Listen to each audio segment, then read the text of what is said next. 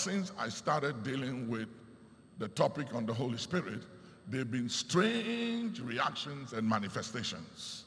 And it looks like somebody wants me to talk about other subjects, but not to talk about the Holy Ghost. But we will talk about the Holy Spirit. In the name of the Lord Jesus. And no weapon that is formed against us shall prosper in the name of Jesus. The Bible said that in the times past, under the Hebrew scriptures or under the Old Testament dispensation, that God spoke through the prophets. But in the present, he has spoken through his Son. And his Son also declares to you and I that he has handed over the baton and the mantle to the Holy Spirit. So these are the days of the Holy Spirit. Say, these are the days of the Holy Spirit.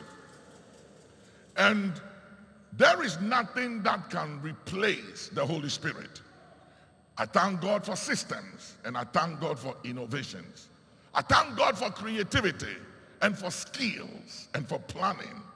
Thank God for billboards, and thank God for all the things we do to beautify the house of God and all that. But none of those things can save a soul. None of them can rescue a soul. It is only the Holy Spirit who has the power to rescue and to save lives. And when we ignore him, we are in trouble.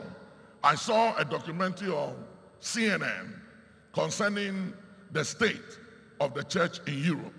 And they were showing so many empty buildings in Europe.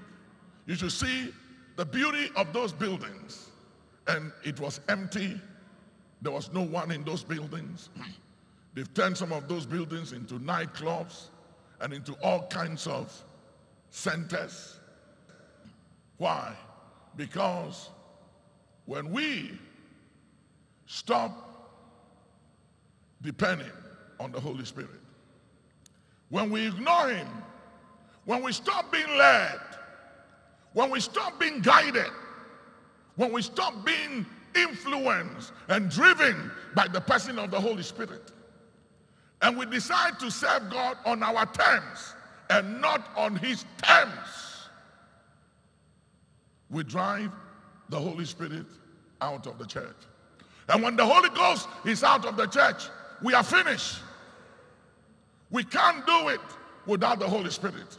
Ephesians 6:12, the Bible said, for we wrestle not against flesh and blood, but we wrestle against principalities and against powers and against the rulers of darkness of this world and against spiritual forces of wickedness in high places.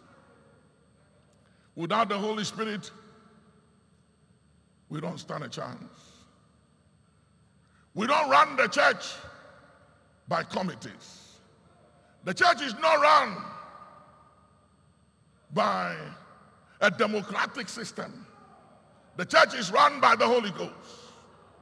And he is the teacher. And the church cannot survive without the Holy Spirit. We need the fire of God. We need the fire of the Holy Ghost to come back to the church. We need to allow the Holy Spirit to have his way and realize that as much as systems and innovation and organization is critical, it cannot replace the Holy Spirit. There is no substitute, ladies and gentlemen, for the Holy Spirit.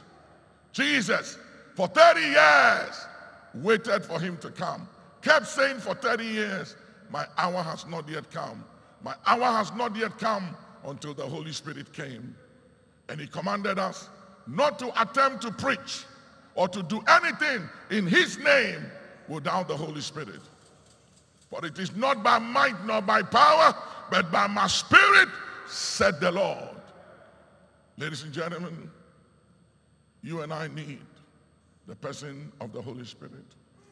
This battle of life is a battle that no man wins on your own terms. We win it by his terms and on his terms. It's not a fight of flesh and blood. It is said and believed that no man or woman comes into this world and checks out of this world without a fight. Every man, every woman, irrespective of the color of your skin, your background, your upbringing, and where you come from, will have to fight something until the day you leave this world. And to win that battle, you and I need the Holy Spirit to guide us.